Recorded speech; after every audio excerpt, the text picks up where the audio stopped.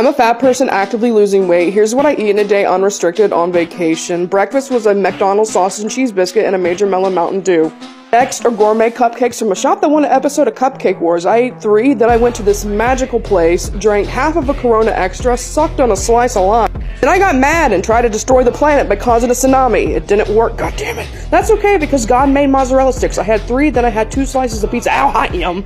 Double cheeseburger, fries, and a large Pepsi. That's all I had for the entire day. Don't be mad if I'm skinnier than you tomorrow.